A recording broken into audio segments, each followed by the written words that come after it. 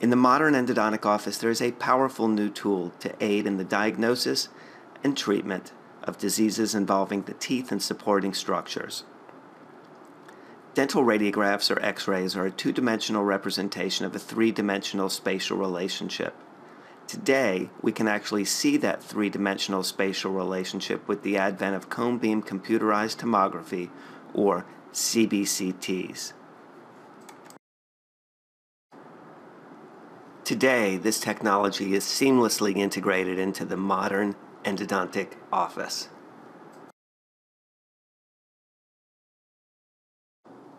Following a detailed clinical evaluation, including radiographs, a determination may be made for additional information that only cone beam computerized tomography can provide.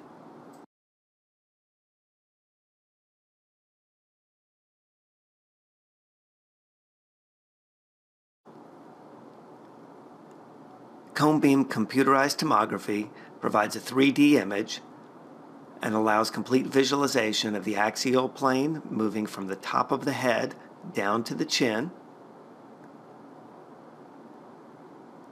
the sagittal plane moving from ear to ear,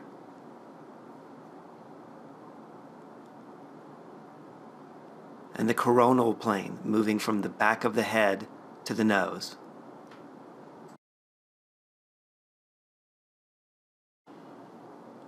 A quick recap of the radiographs.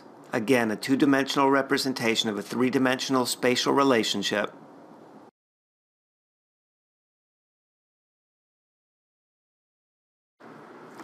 In the axial plane, we're moving from the biting surface of the tooth to the tip of the root, and the defect becomes apparent immediately on the palatal aspect of the tooth, something that was not apparent on the 2D radiograph.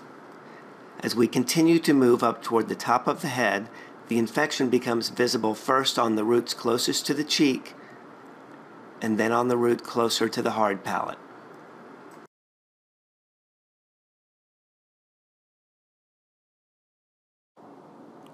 In the sagittal plane, we can clearly see the maxillary sinusitis secondary to the dental infection.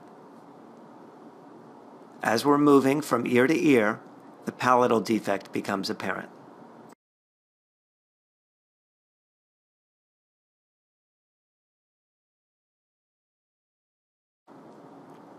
In the coronal plane, slices are manipulated moving from the back of the head to the nose, providing excellent visualization of the defect on the palatal root.